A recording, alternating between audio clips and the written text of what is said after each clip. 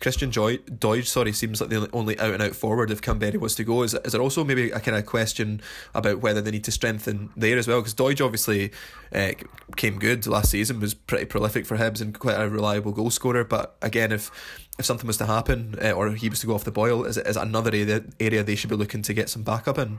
Yeah, I mean, they'll need more players in regardless of what system they play. As I say, they've only really got Doidge and Gullen on the books now who can play up front. One thing though that makes me think that there's a very good chance actually they might persevere with the sort of 3-4-1-2 is that Doidge was pretty useless when he was up front by himself. I mean, when he first came to the club, he had that spell where I think it was like 8 or 9 games he went in the league without scoring a goal. And there's sometimes he was getting sitters and just fluffing his lines, which happens. But I don't think it's any coincidence that when Hibs changed to playing with a partnership up front, that's when Doidge started banging in the goals. I think he's the sort of guy that actually maybe needs someone else to sort of feed off of and help him out, because I think when he has played lone striker, he's really struggled for long spells of the season. So it will be interesting because Doidge is obviously he's their best striker. He was one of the top scorers in the league, I think, in the end last season. And so I think a lot of it then you have to say, well, you sort of need to work around him because there's not really an alternative there, I don't think. So it will be interesting to see what happens. I keep sort of going between. I'm sort of in two minds about it in my own head about what way tactically Hibs will go next season. I can see like strong arguments either way. But either way, they're going to need strikers in. Maybe try and bring McNulty back once again.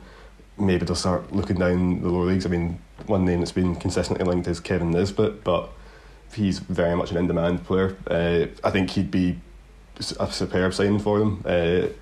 Again, if they were to bring him in, you would imagine that means they're sticking with 2 up top, because both strikers in that situation, like the last season, they both thrived when they played with a partner. And I think that, for those that don't know, Kevin Nisbet's been absolutely superb for Dunfermline last season. Only Lawrence Shanklin finished with more goals than him in the league. And he's a really exciting player who, Stefan wrote a very good piece about this actually a couple of months ago, talking about how he was released by Thistle, sort of had to get his career back on track, and then he's really built himself up again, and now he's become this really fearsome opponent, and he's getting linked with all these moves to Premiership clubs and clubs down south.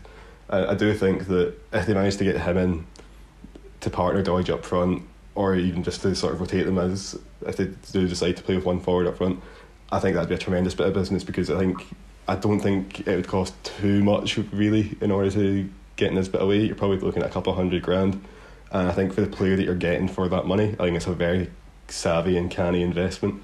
So I think that's one of these moves that it'll be interesting to see what happens, because it is one, like Doherty, it's one of these ones where Hibs will have to front up a fairly significant transfer fee in order to get their man, but if they do, then you've got to say that they do look in a position of real strength going into the new season.